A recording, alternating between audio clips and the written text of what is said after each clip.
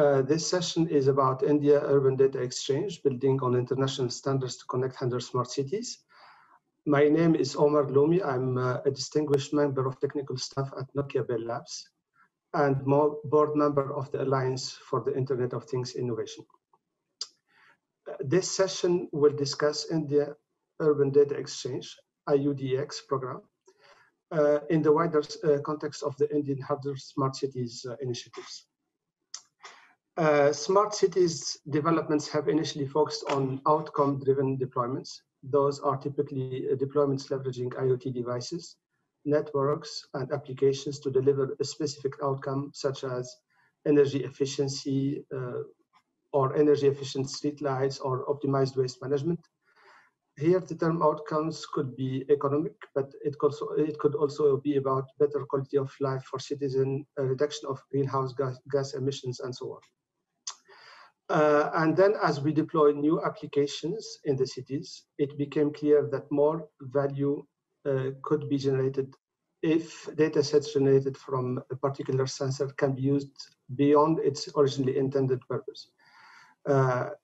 Doing so requires some ingredients, very often referred to as, at the technical level, as interoperability, even if it could have some other ramification and implications, such as procurement, for instance, mandating certain access to data according to a specific format and so on. Today, I have the pleasure to introduce 4 distinguished speakers to talk about the 100 Smart Cities program, as well as the IUDX initiative.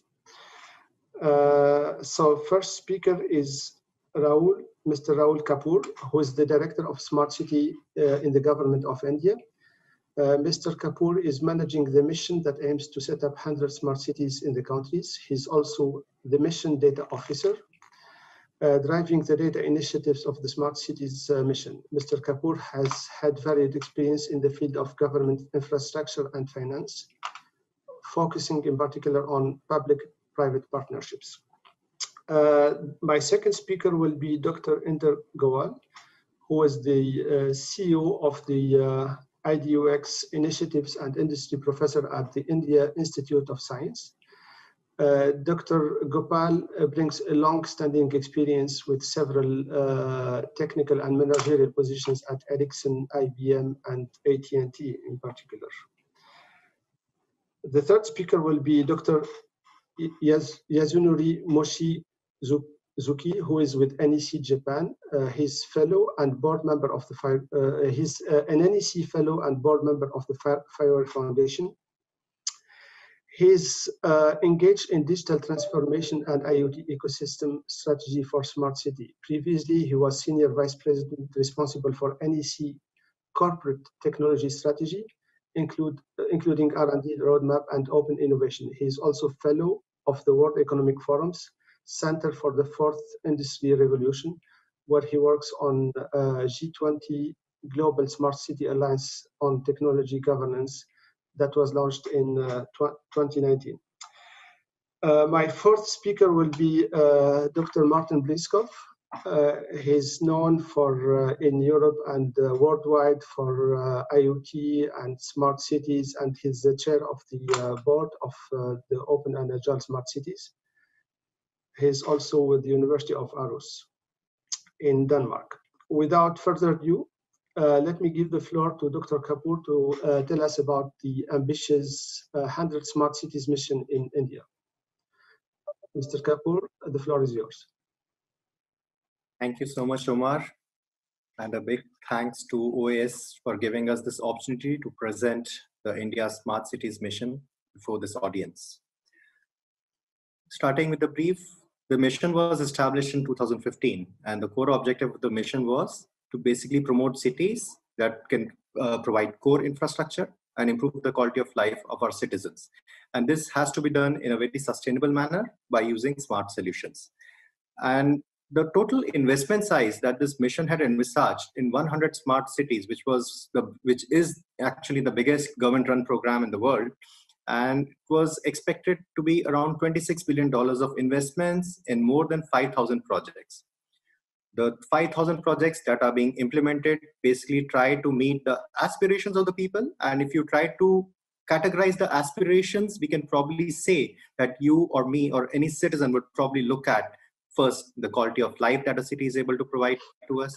Second, the economic growth opportunities of the economic ability of the city, the economic size of a city, the way it is able to provide us with employment and growth opportunities. And third would be the sustainability and resilience of a city, whether a city is green, whether it's able to provide us with clean air, water to drink, and whether it is able to mitigate the disasters, whether it's able to resiliently stand when it is faced with various challenges. Looking at this aspect, all these 5,000 projects that are currently getting implemented is trying to use a lot of technology, and with technology comes its own set of challenges and issues. So looking at it, actually the mission started the whole dialogue around technology in India, with several cities for the first time beginning to implement integrated technology projects like the command and control centers, wherein a number of automations and number of devices, sensors like IoT devices were getting implemented. A lot of data was getting generated. And at the end of the day, what do you do with all this data? So when we say that data is the new oil, so it assumes that this oil should flow because that's the property of a liquid, right? But whether this oil is actually flowing, whether the data is actually flowing or not, and what are the challenges that hinders this flow of data?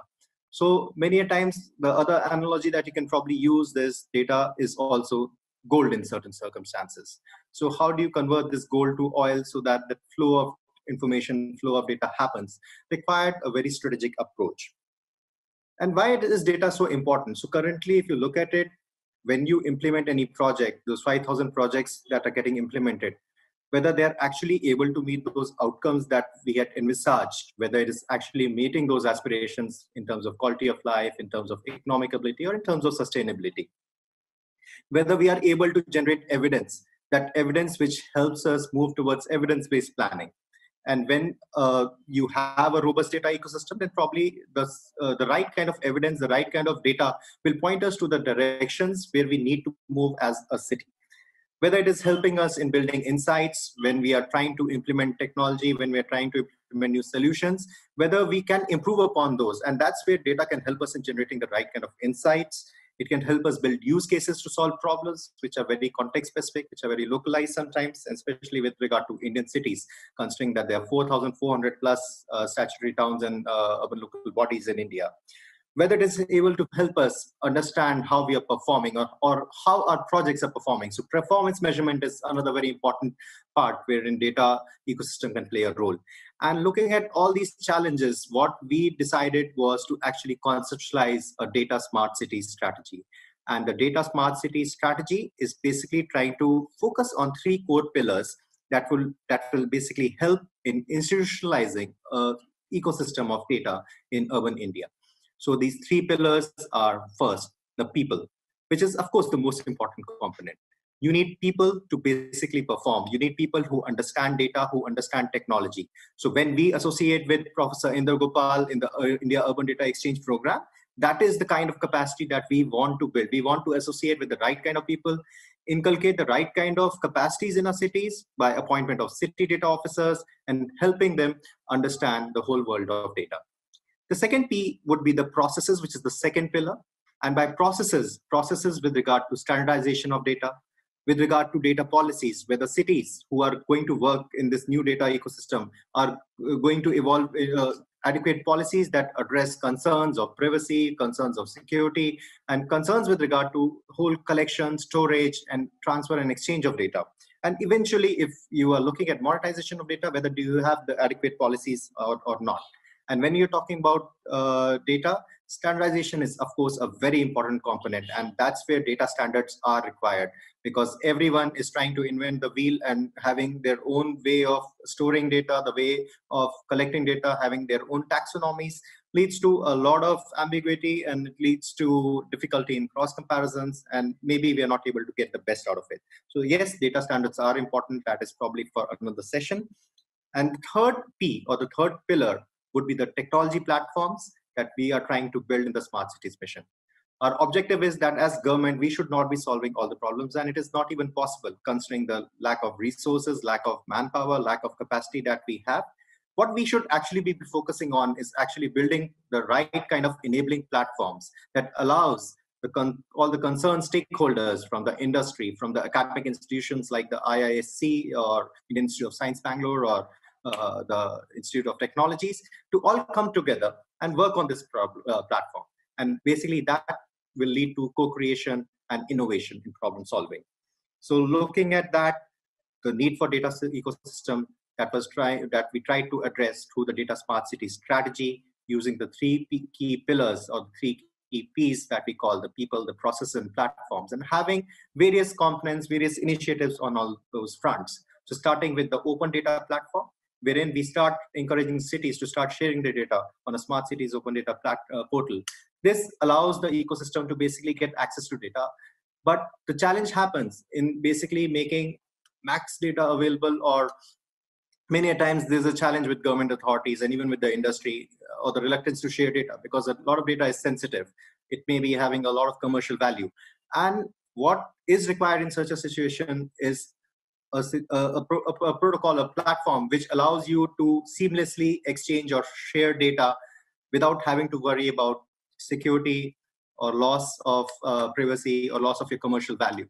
So that's what the IUDX, or the India Urban Data Exchange, is trying to solve. It is a platform which is trying to basically create the right kind of standards that allows people to seamlessly exchange data. And it is also a platform which allows various entities to come together and exchange data in a seamless manner. And that's what Professor Inder Gopal will be talking about in his session with regard to the technicalities and the implementation strategy on the IUDX. But IUDX is the first step that leads to the third evolution of this data ecosystem, which is data monetization. So unless you are able to have a secure platform which allows you to basically exchange data or seamlessly transfer data without having to worry about security and privacy and all those other associated risks that come with sharing of data. So that is how we have to evolve. We have to evolve from an open data platform to an urban data exchange, where data exchange happens seamlessly. And finally, this will lead to the evolution of data monetization. And without much ado, there have been a lot of efforts that have gone in the last couple of years, starting with the reference implementation with the Indian Institute of Science Bangalore of the IUDX in 3 of our pilot cities. And today we have a readily deployable productized version of IUDX that is currently being deployed in many of our Indian cities.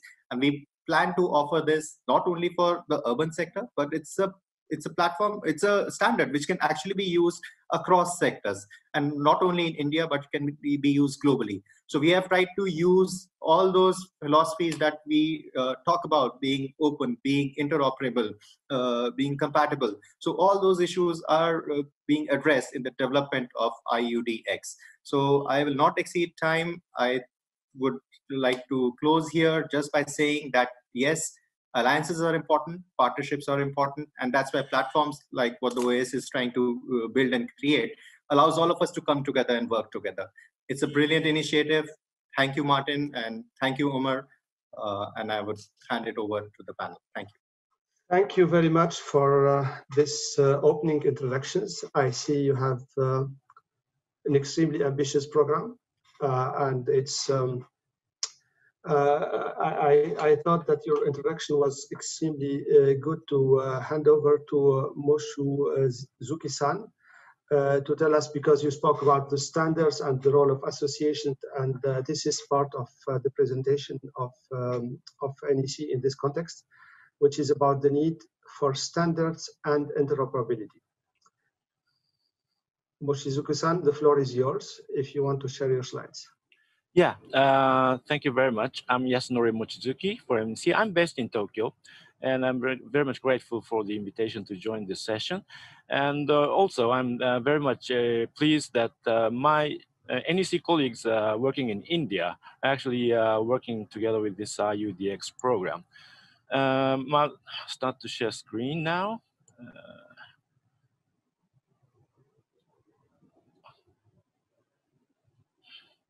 Can you see the screen?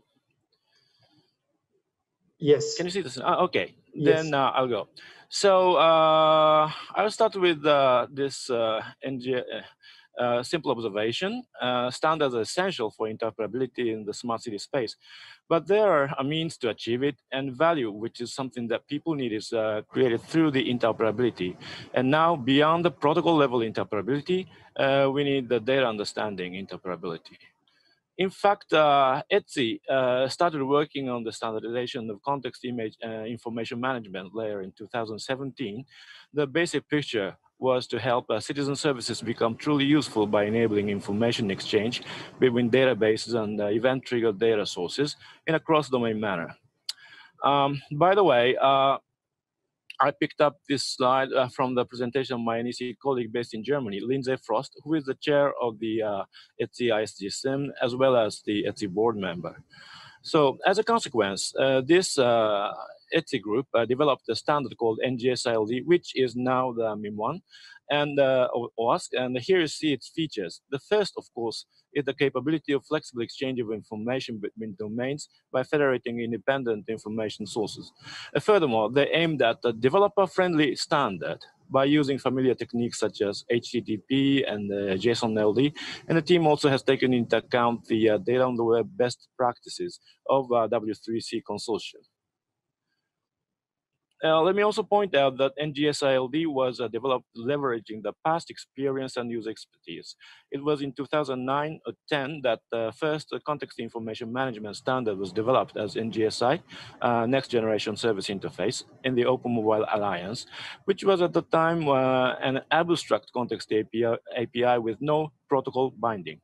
And then this was used as the central functionality of FireWare, being implemented as context broker. And through this community of open source software, FireWare subsequently developed V2 and V1 and V2, which are HTTP XML binding and JSON binding, respectively, for the sake of improving the developer-friendly aspect of the API. And of course, finally, most recently, CITYxCITY SIM came up with the specification called NGSILD using JSON-LD, having a migration path for NGSI v2. Okay, let me talk something about the standards landscape from a more general aspect for smart cities. So NIST of United States summarizes the situation in 2016 when they saw smart cities becoming more and more IoT enabled. And NIST points out the risk that many of the smart city projects are customized and not fully interoperable or scalable. In the meantime, a number of organizations are developing standards for the project, whereas not yet seeing the convergence of standardization efforts. Furthermore, there is a serious gap between standards and cities' decision makers. There are many SDOs and standards exist as a pile of expert-friendly documents. However, many cities cannot afford staffs who are knowledgeable about standards. Another big issue is how to avoid city-city fragmentation in terms of standard adoption and also the level of implementation, whereas one size doesn't fit all for cities with different sizes and business backgrounds. And this is where the critically important role of a digestion and harmonization mechanism comes in place to help cities. Of course, the city network OASC is growing dramatically by working on a letter of intent-based bottom-up approach with developing a specific and simple set of commonly used mechanisms for interoperability. Guidelines defined by national governments are another approach for interoperability, which is more top-down and tends to be less specific. And of course, today I'm so much excited to hear from Professor Inder Gopal on how IUDX will play such a role in India. As I said, I'm based in Tokyo, and Japan is also a country trying to set up a region-wide interoperability for smart city projects by designing a shared smart city reference architecture. This was formulated and published as a deliverable of a government-funded project called SIP. And this reference architecture translates Japan's vision of Society 5.0 into smart cities with placing citizens at the top. And there are several viewpoints a bit complicated that are then classified into two important building blocks. One is the city management framework for sustainable partnership and business models, which shares reflections of early successful use cases and good institutional practices made in Japan. The other is CityOS as the enabler of interoperability and scalability.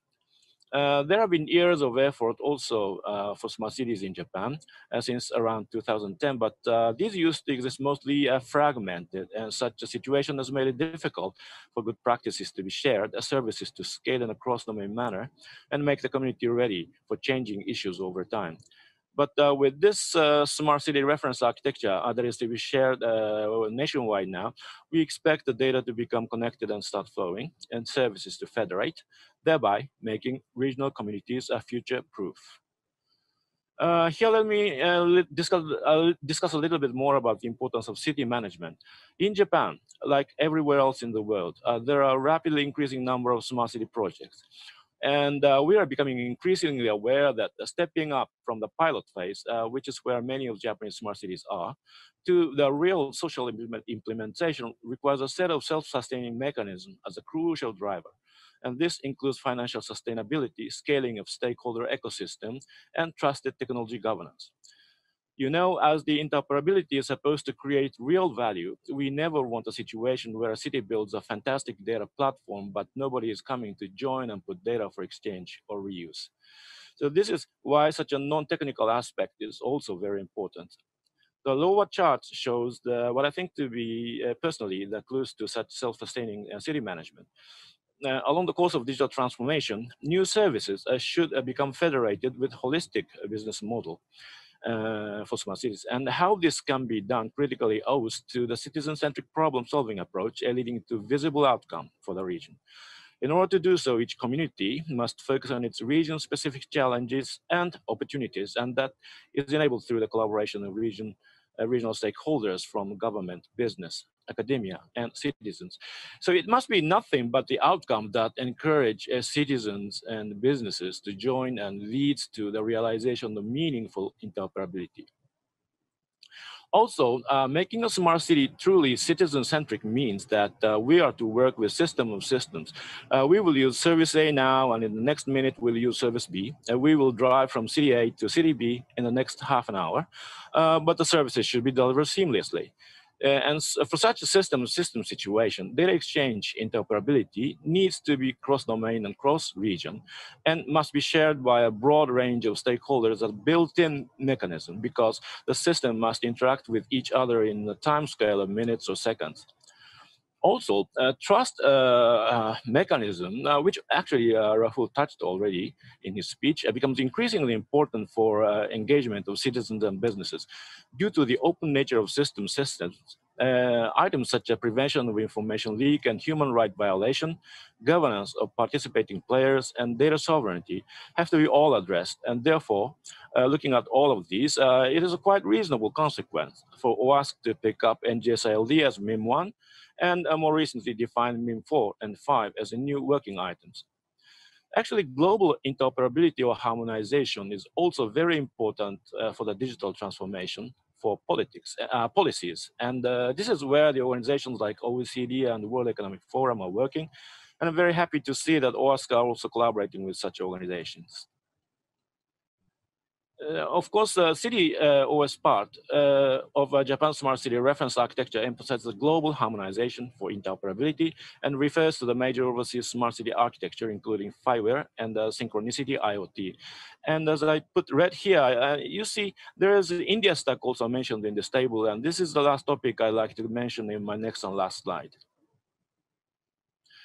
India stack is a collective designation of Aadhaar, which is online citizen identity service, and a set of open APIs for various applications such as eKYC and eSign, blah, blah, blah. This is certainly a great achievement that has been made in such a large country with large population, but the world is also aware how the Indian nation has put years of effort into the realization of such an open and interoperable framework. And it is quite inspiring to see the innovative aspects of India Stack, having the framework itself designed to be truly user-centric, and the working attitude of the government to encourage and stimulate private sector's innovation, under the foundational concept of regarding its functionalities as public asset and thus making it open. This great example shows how advanced or experienced India is in making a large-scale digital transformation, and I'm very much excited to see how the initiative IUDX, which is now for smart cities, will scale and succeed in building a multi-stakeholder data exchange ecosystem through its technical as well as institutional excellence. Now, thank you very much. Thank you. Thank you very much for this very good presentation. Let me hand over to Inder for his presentation about IUDX, and then we'll have 15 minutes of open discussions.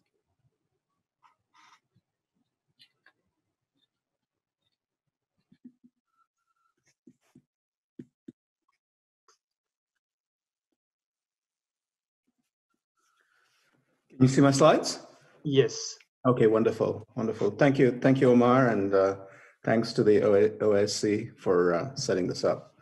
So I'm going to talk for about 10 minutes on IUDX and give you a little bit of an overview. And of course, Rahul Kapoor has already talked a lot about the motivation and the goals and objectives and painted the bigger picture. So this is a program within India's digital smart cities effort. So I think as Rahul Kapoor has already said, there's a huge amount of data that's available in Indian cities. Some of it is public, some of it is private. There's streaming IoT data, there's camera data, there is data from legacy repositories and databases such as property data, legal data, utilities, and so forth. This is all non-personal data, right? So we're not really considering personal data in anything that we do.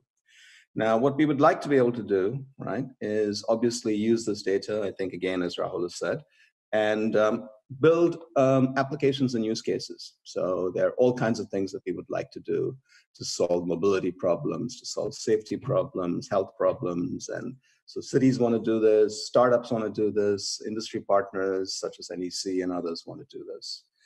And the problem really is that when you try to do this, you find that, well, firstly, these data is very often in silos. You cannot share it very easily. They are incompatible formats, data models, and also there are security considerations and privacy considerations in the sense that this is not open data, right? While the owners of this data are willing to share, they're not just willing to open it up and make it available. So, you know, they want to control who they share with. And you need something more than just, you know, building applications directly on top of the data or exposing the raw data to these applications. So you need a piece of middleware, right? And that's what really IUDX is. IUDX is a layer of software that runs on top of the data. So it interfaces with the data, and it provides a bunch of different capabilities that make the data usable by applications and solves some of the problems of incompatibility, of silos, of security and control of sharing. So IUDX provides three major capabilities, and obviously I'm not going to talk in any detail here, but just to give you a very, very brief view. It provides a catalog of the data, so it lets you find the data. There's all kinds of data, and very often, if you're sitting in one administrative unit within the city, you have no idea, you know, what data another administrative unit might have, even within your same city. So the catalog describes the data. It provides you the ability to search and find data that you're interested in, either you know, as a human or programmatically. It also allows you to control the sharing of data. So that's the consent service. It provides security mechanisms, privacy mechanisms. It ensures that if there is a policy in terms of what you can use with the data, that policy is enforced.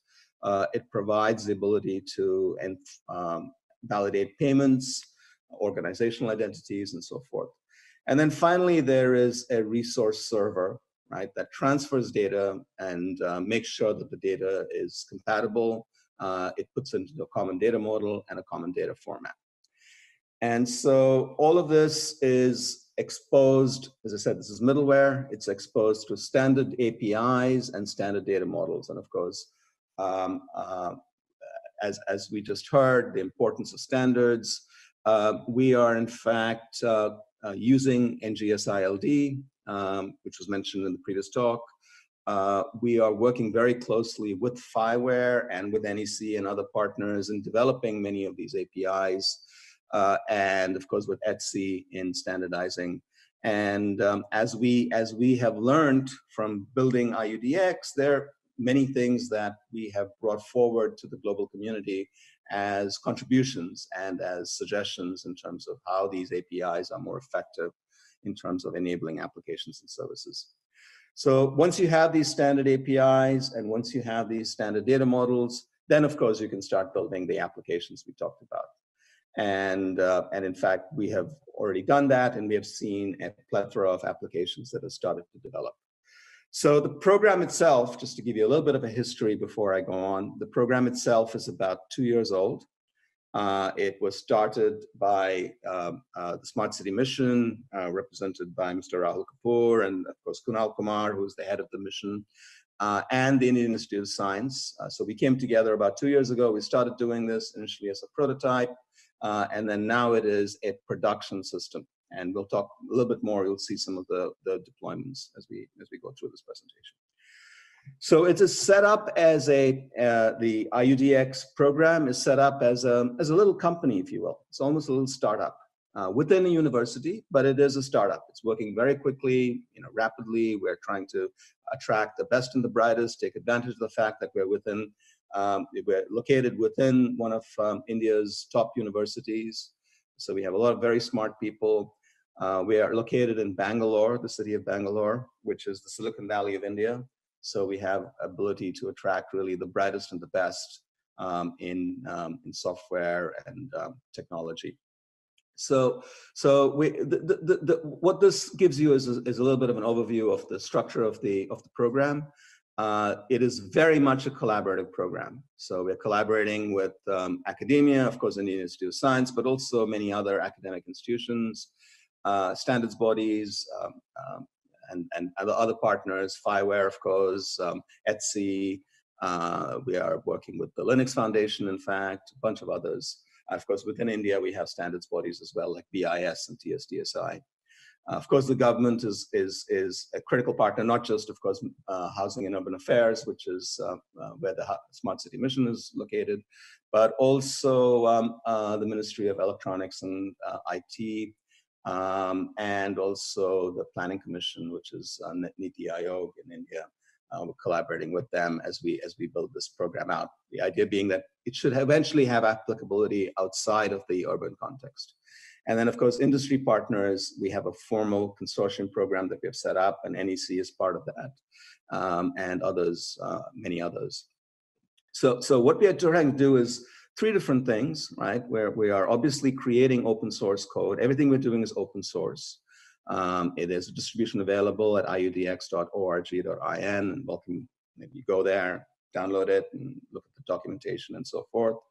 But we're doing more than that. So in that way, we are somewhat unique. We're not just an open source body. We create open source, as for example, the FiWare program does. But we also have a couple of other initiatives which are very important. One is we deploy IUDX. We have found that just building the code itself is of limited value in the Indian context.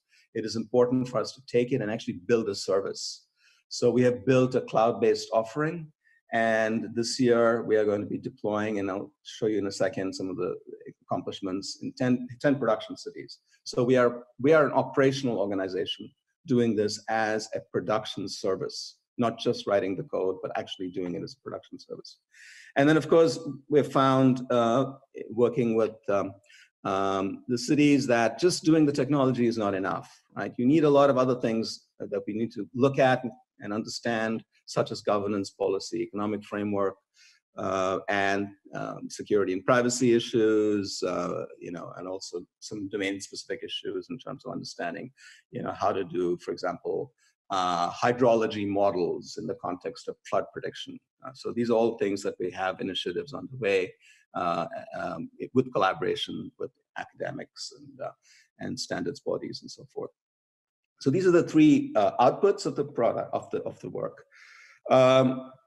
Just to give you a sense, and again, I don't have time to go through any of this. These are some of the 6 examples of some of the cities we're involved with, and I just want to flash this slide up to show you that we are. Excuse me, I had this timer. I'm done with time, so I'm going to stop in a second. But we have a whole bunch of different use cases that we're working on. You can see some mobility use cases. You can see flood warning. You can see solid waste management. You can see multimodal transport, video-based use cases. So we have really, have a very broad portfolio of use cases, and we have a variety of different data sets that have already been onboarded. So if you go to IUDX.org.in, you will find links that will take you to actual live data exchanges in, for example, the cities of Surat and Pune and Varanasi, and soon coming in Agartala and Bhubaneswar, and of course many other cities as well. A couple of use cases. Again, I'm running out of time, but the main thing here is just to show you that this is real. This is not an academic exercise. It is not a conceptual piece of work. It is not something that's sitting in the lab. It is actually deployed in real places. So this is a real example where people are using the product, running built applications. This is something that NEC India has built for us, working with us. An application to help the citizens of Surat. Another example is in Pune city, where women are using this to actually navigate the city safely, to take a whole bunch of different sources, create a dynamic safety index, and then show overlaid on a map of the city the green routes that you can travel, that you can walk, which are safer than potentially the red routes, based upon information such as street light availability and things like that. So these are again real examples, real deployments. As I said, broad ecosystem collaboration. I'm not going to go into any detail. Important to talk a little bit about the FIWARE and ETSI and TM Forum relationships, and I've already mentioned that. To wrap up, I think we are really doing something, I think, that is hopefully transformational. We're at the start of a very exciting journey, and we're really looking for collaborators, partners, helpers, and in fact, we're already engaged with many of the people who are probably participating in this conference. So look forward to hearing from you if you're interested in working with us. Got my email up here, so I'll stop here and turn it back to Omar. Thank you very much. Thank you for this nice presentation, and indeed it looks real, and it looks very appealing, and it looks driven by real world requirements. Now, since you are the last speaker, let me and since we have fresh information, let me ask you one question about this, which is the data which is sitting in the silos. So based on my prior experience, for instance, we have several IoT projects which are about providing turnkey solutions, for instance, for streetlight management. And the day the city wants to ask the provider of that solution to offer a subset of the data, it becomes a little bit of a problem, because there was no contractual agreement in when the deployment has been made to be able to collect the data. This is much beyond the ability to adapt the data and build the adapters to put it in your own data format. Did you come across similar situations where the data owner or the solution providers did not want to provide that data? Oh, many such situations. Many situations like this, right? This is a very common thing. Either because maybe there's some legitimate contractual issue, right, where perhaps the data is the ownership of the data is not clear.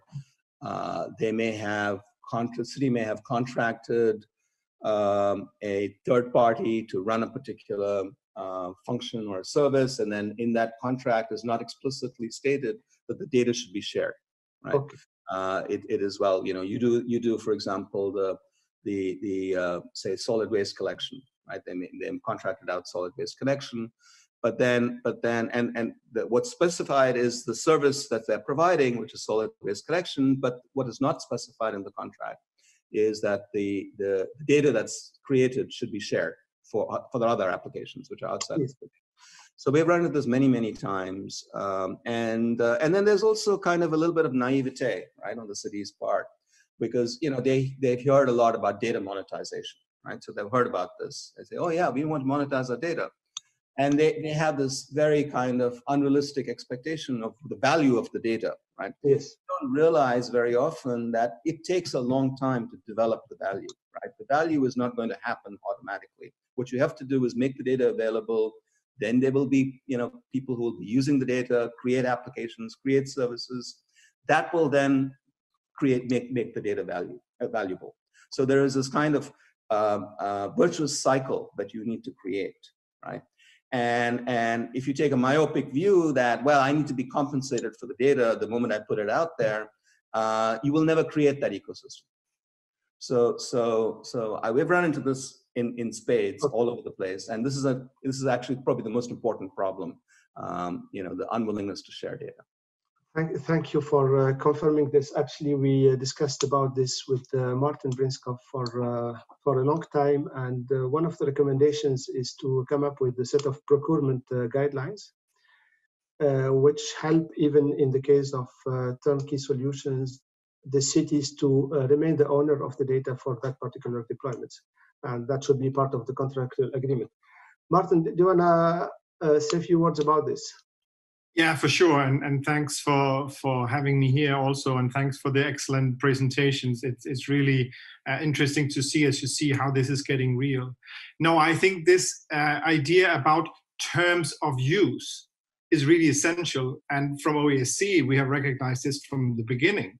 So, MIM3, as it's technically called, that's called Ecosystem Transaction Management. Now, what does that mean?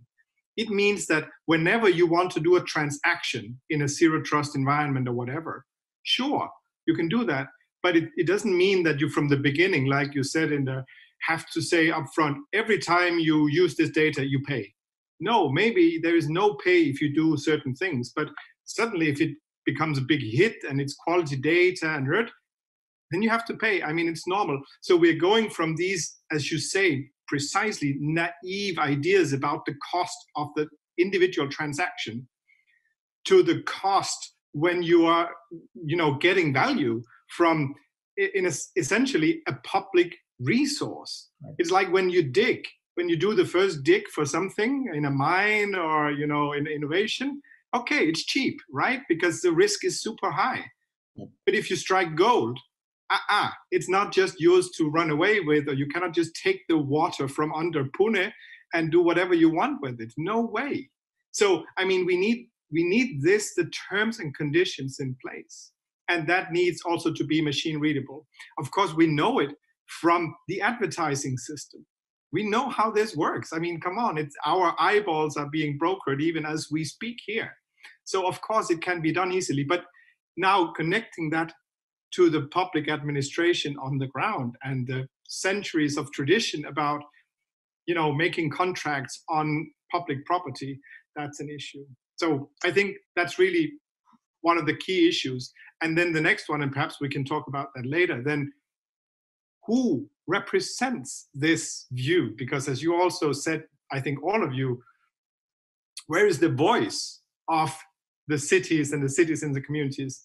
I mean, these administrations were not set up to do standards and to make demands. They were set up to, govern. So it's a really big question. Yeah. Thank you, Martin. My next question to Mr. Kapoor, who is managing the 100 Smart Cities mission.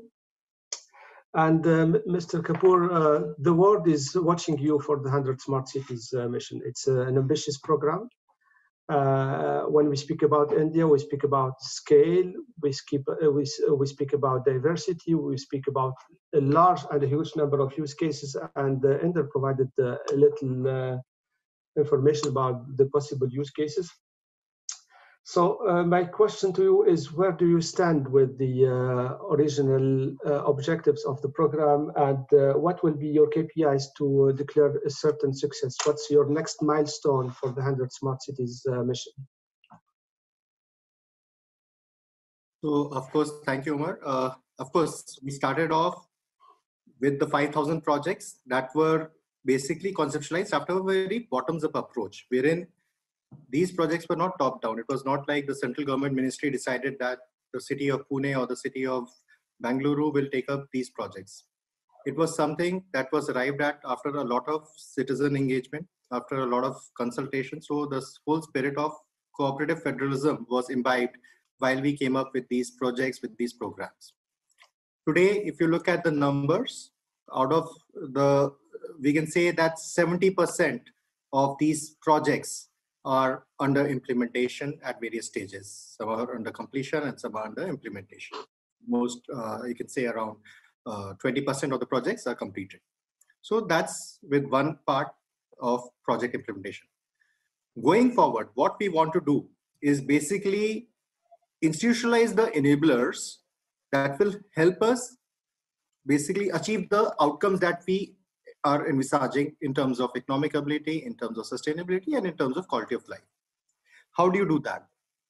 You need to work on capacity. So you need to have the right kind of processes that will help build capacity to understand technology.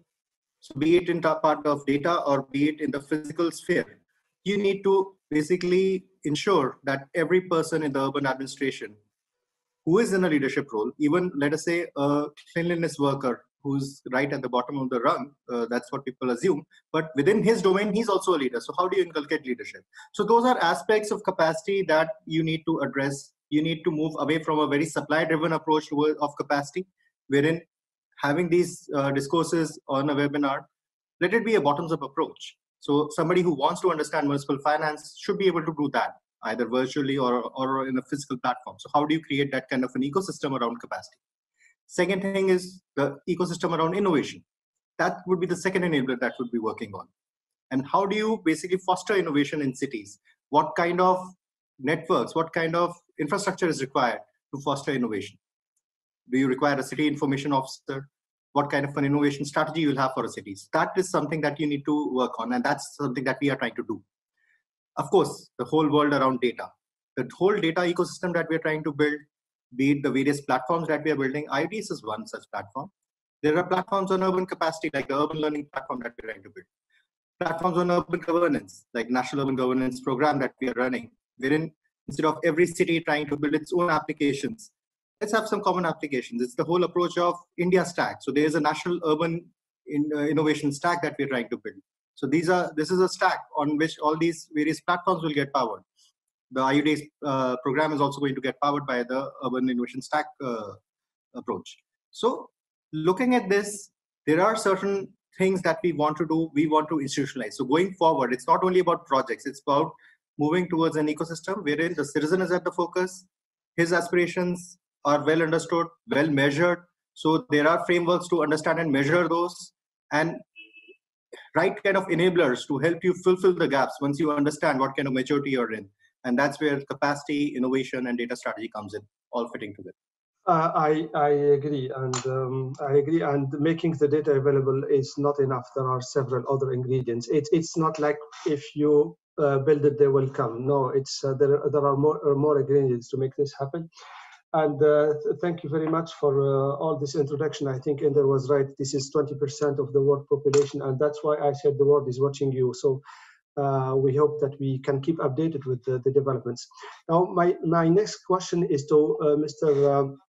Mochizuki. I have two questions for you. And NEC is, of course, a commercial company, and there were some thoughts about data monetization and the difference in expectation between the value of the data and the real value of the data and the expectations of the cities. Do you have any thoughts about data monetization if, for instance, NGSILD will provide some enablers for that, for data transaction and trading data? That's my first question. And I have a second question. It's about NGSILD is about APIs, but we need also to instantiate those APIs with data models. And eventually, different people have worked in the past on the data models, but somehow we didn't converge. We didn't find one way of doing data models, and we didn't converge. So if you have any thoughts about how we can achieve convergence of the data models, and if it makes sense to try to seek convergence, because eventually divergence is representative of the actual world and the fact that different cities have different needs. So any thoughts about those 2 points? Yeah, thank you. So the data monetization also a very hot topic also in Japan, but I think the enablers, people are now looking at enablers, but as I already pointed out, it's really difficult to price data and also prepare data to be offered in a priceable way. So these are through some iterative process of doing that and so forth. And so it's not that traditional, global companies are immediately ready to, jump into this data monetization game, but it will start, I believe, from the players who are very close to the value creation space, working together with a broader range of people. So so we'll see. Okay. And about the next question was about data model, and it's also a very hot topic. And the way that this, coming up with a shared data model seems to be, yeah, there are 5 data models now. They're working by establishing a broader ecosystem called the Smart Data Initiatives. And the way they're trying to do is to use the existing data models, broadly use data models as much as possible, not trying to reinvent new things. That is one principle. And I understand that when Fiverr and the IUDX talked, IUDX, as also pointed out, is very much eager to put effort into co-developing the interoperable data models. So I think this is I wouldn't say this is a perfect, but this looks like a very exciting indication that people are moving toward a really shareable data models. Okay. Okay, maybe to conclude, the last point to Martin, what's your view about the convergence of data models? Because OWASP is one of the stakeholders in this. I mean, the proof is in the pudding. It is whatever works. I mean, from the city side, the demand side is ready. And the data models and the harmonization, this in a way, ontology of the entire world is what we're waiting for. And I think we've had, semantic web and knowledge management for decades. So there is no fine solution that will encompass everything. I think it will grow in islands that will be aligned. So what we have been doing, like with personal data management, we have joined up with Mindata and IHAN and Solid as really the proponents. And we are taking the best of those leading initiatives and finding a minimal common ground. So I would like to see the same. I mean, sure, schema.org is there, and there's a lot of ecosystems which actually curate these catalogs of schemas. And then I think the main thing is that sector by sector, they start aligning, and it will not happen all sectors at once. And of course, the problem is that, local government, city, municipality, it's all sectors. So of course, it will not happen immediately. So I think it will grow from use cases, but linked to the actors we have around the table here, those who can provide both platforms and case use proof that it works, and then it will solidify. So I think it's like when you have a glass of water and it freezes into some kind of stable structure. We will have a seed, and then a few more seeds, and then the bridges will be bound. So this is the policy of OESC. We just represent, those who want stuff to work. and we will support, what comes up and what makes it possible to come with demands, actually, and not try to guess 30 years into the future what to bet on. So it's like any norm. It should come back to normal contracting, where you weigh the risk and the investment and OPEX and CAPEX and so on. Very good. Thank you. Thank you for those concluding remarks. I see David is switching on his camera, which means he's putting pressure to get the floor back. No, really, I was just looking to join the conversation in a friendly way, but if you see that as pressure. No, it's so I think this is a nice learning experience, and what I see here is we are moving from the initial deployments of IoT within the city to a real data strategy. And the one example of this is the 100 Smart Cities mission in India and the IUDX program. And that's very inspiring. I would like to thank the speakers about this, about their involvement today. I think it's very nice presentations. David, if you have anything to add, be my guest, and otherwise we can close this session. Thank you, Omar, for doing a great moderation. Also, hello, and thank you, speakers. Hi, Rahul. Good to see you. Yasunori. Inder, hello. I thought it was a very fascinating session. Just to jump a little bit in, I think it connects quite well to a mobility session we had yesterday. Also, looking at how do we find this type of convergence or connections between different data models and so forth. And it's a question we also get from cities or people looking to kind of bank on the ecosystem. They want this handled. It's not something that will be done, I think, in a day or a week, but it's something I think we all need to kind of find ourselves in. So thanks again. We have the next session, which is coming up. It's quite related to this one, but I think it was good to put the spotlight on India and what's happening there. I think it's a phenomenal kind of evolution that we're seeing there. And as Omar said, the world is watching. But this national and regional level, you see it kind of rise to prominence. You've had cities on an individual basis looking at the or working with the international level. So the next session is all about that. It's about regional and national strategies for digital transformation. So we have speakers from Japan, from the Netherlands, and also from Flanders, talking about how their national strategies compare. So I'm sure this will also be interesting to the people here in the room. So without further ado, let's move on to the next session, and I will see you on the other side. Thanks.